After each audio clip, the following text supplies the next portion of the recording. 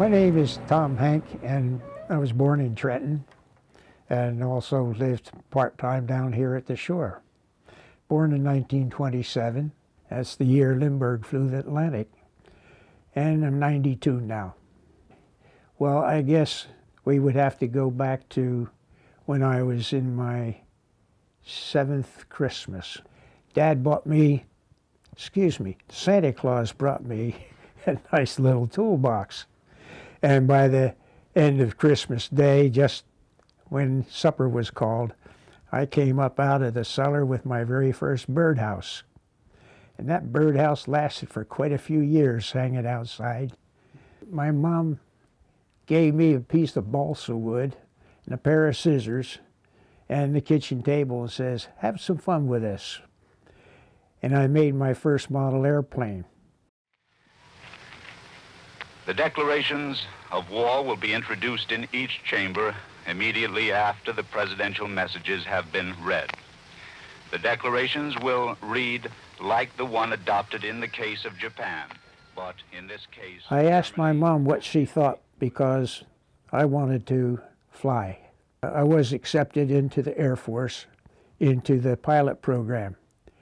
And then when the war ceased in Germany, then they needed no more pilots, so they closed up the flight program.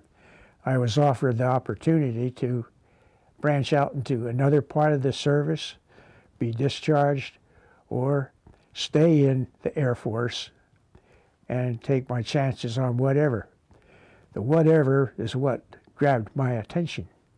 I could be a mechanic. We were stationed in a small town, Erlangen, 9 kilometers north of Nuremberg. And it was there that we were assigned an airplane to work on. It was a lot of fun doing it, but it wasn't until a while later that I got my own personal airplane, the brand new one. And it was really neat working on that plane to be able to see how powerful it was. It might seem like bragging, but that airplane flew better and faster than any other that was on the field. So a lot of pride went into it. Went overseas in '45 and came home in '46. It was definitely a big change. I had to look for work, and the only work I knew was for aircraft work. I wound up becoming an aircraft loftsman, drawing the lines on all the experimental aircraft plus or minus 3/1000 of an inch. I was, well, I should say it was suggested to me that I would make a good teacher. As you can see from my experiences that it was easy for me and fun to do, and to be able to teach kids that I found out I just loved working with kids. I started teaching in '54. My first job was in Long Island, working with kids from kindergarten through 12th grade. That experience helped me decide on working with youngsters in the 8th grade. A job opened up in Toms River, and I spent the rest of my teaching career working in metal shop in the Toms River schools. One story comes to mind in a boy that I had in the 8th grade. He was told by the school principal he would never amount to anything. A very cruel thing to say to a boy, especially in 8th grade.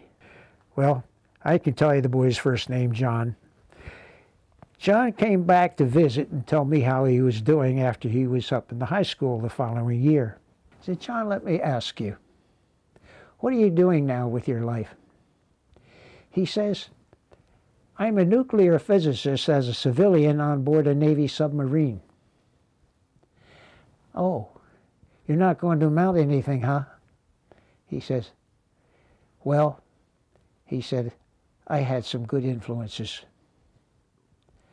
And it was really neat to see a boy turn negative as long with positive influences and making a good career for himself. Most everything that I have carved has been given away. to see the looks on people's faces when they were giving one of the carvings. To receive something like that with a beautiful thought to go along, just how it affected someone in a positive way, is very fulfilling.